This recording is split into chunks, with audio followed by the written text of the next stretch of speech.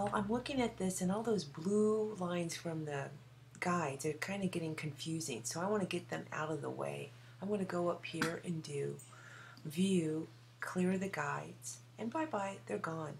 You notice I left the selection around the window up here because I'm going to try to make it a different shape than a rectangle.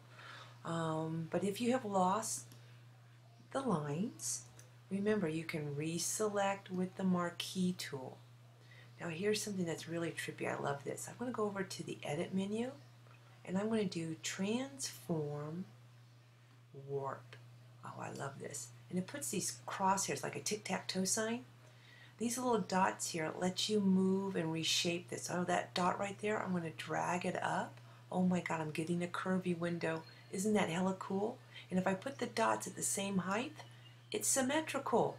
I can pull these down too. I can make it pull down this way.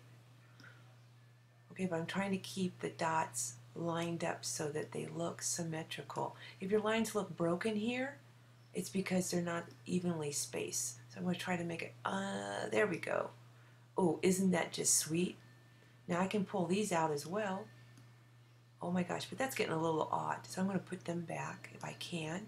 If I don't like what I got, remember you can always click on the Move tool and say Don't Apply. Whoa, power of the Photoshop.